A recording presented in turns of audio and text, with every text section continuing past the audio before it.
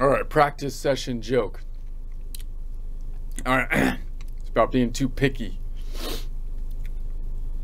All right, it's best not to get too picky about stuff, unless the stuff's in your nose, because too much stuff in your nose will obviously get your nose stuffed up, due to, you know, there not being much room in your nose for too much stuff in there, which can lead to a justifiably high level of pickiness in that case.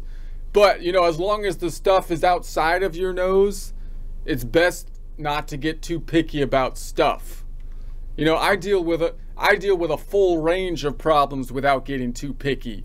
Problems spanning from problems spanning from soup to nuts, which actually isn't too difficult once you realize that you could just put the nuts in the soup, right? Consolidating like a beautiful universal physics theory, the entire spectrum into a one all-encompassing like soup point. The grand unified soup to nuts theory, all in one place and explained in one area, which is good because, you know, I'm really getting sick of all this talk about spectrums these days. You got spectrums this, spectrums that, spectrums where spectrums were not meant to be. They're like all over the place. And it's like, you know what, the term spectrum is more than a speck over drummed these days. The word spectrum is more than a speck over drummed up. It's more than a speck over drummed up. That's what I'm trying to say.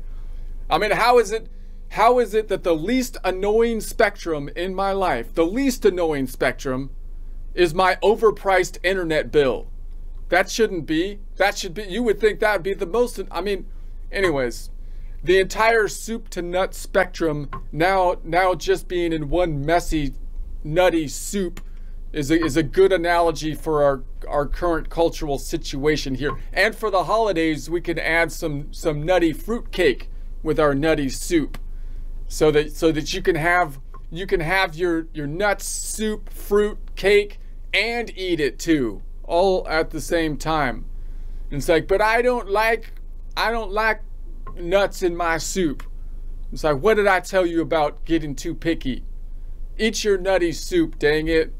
Or that, oh, that's cute. Now I'm supposed to listen to your picky complaints about my nut soup, just because you shoved one of the soup nuts up your nose.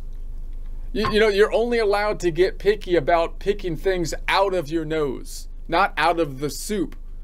Maybe it would be justifiable if you were eating the nut-filled soup, and due to laughing uncontrollably at my great jokes, you know, while eating the nut soup, you snorted one of the nuts into your nose.